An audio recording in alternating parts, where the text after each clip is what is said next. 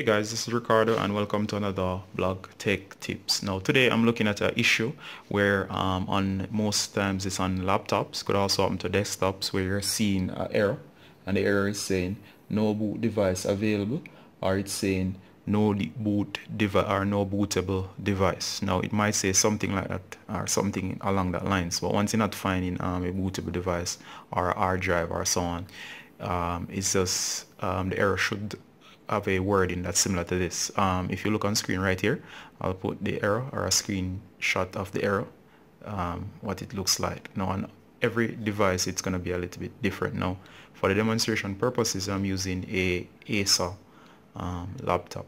So if yours is a little bit different, it's the same error and the procedure is basically the same. So let's get into what you're going to do to actually fix the error. Now, if on screen while the error is on, you're seeing some options such as F1 to try rebooting or F2 to do something, what you want to do is to find the option to get into the BIOS, right? So on some people's laptop, you'll see the second option, which is how to get up into setup or something like that. You're going to press that key. And normally it's the functions keys up here that you'd have to press. For others, you'll have to reboot, and while you're booting up, you look out for when it says usually somewhere down here that you need to press F2 or delete or something to enter the BIOS. So I want to get into the BIOS. As for this laptop, what I'm going to do is use F2. Alright, so as soon as it starts up, you'll see it down here on the screen. I'll press F2. It came here just a while ago, but I did it very fast. Alright, so you should be in this area called the BIOS. Now if you have a mouse or a trackpad, it won't work here. So if you try to that, it won't work. You have to use the arrow keys to actually move. Alright, so in order to move, I'm going to go over, and you see I'm on the information screen that's giving you information about the CPU and so on. So you want to move over to boot, and remember this is to fix the no boot device available or error sounding, something like that. Alright, now once you're in boot here, you notice that it shows you USB HDD, USB FDD, and the key one here is this is the main hard drive, which is a HDD, which is a Toshiba hard drive, right? Now what should be happening here is that the first device should be that Toshiba drive. So I'm going to switch the first boot device or the first device there to the Toshiba. Alright, now in order to move, normally you'd either press enter on the option, or you'd have to see what, in order to change the options, what are the keys here. So you need to press F5 or F6 to move the options.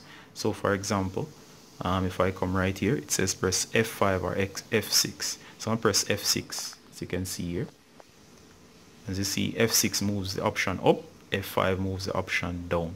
So I'm going to move up, and as you can see, the first boot device is going to be here, the Toshiba hard drive. Now, the error is caused most times by, as you can see, when you have a error that something like a CD drive or so on, or some other boot device is set above the main hard drive that has Windows or the operating system. Alright, so the first thing I want to do is, alright, so once you have set the hard drive to the first position, as we said before, if it's not in the first position, such as if something like a CD drive is before it, you get in the option where it's telling you to press the boot from the CD or something.